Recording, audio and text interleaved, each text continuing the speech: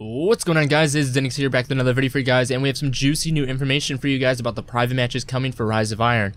Now, apparently they're actually not coming in Rise of Iron, but they're coming tomorrow, September 13th. So, this is actually leaked information that Game Informer found.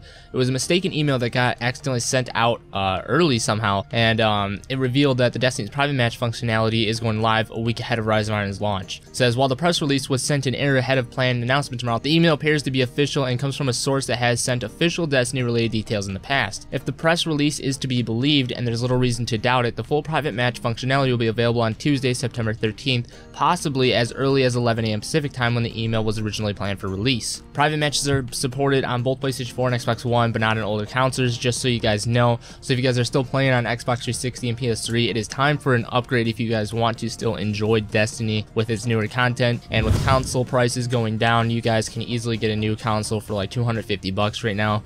You know, easy, cheap money compared to how much, you know, they were in the past. So make sure you guys make that upgrade soon so you guys can still enjoy Destiny, especially Rise of Iron when it drops.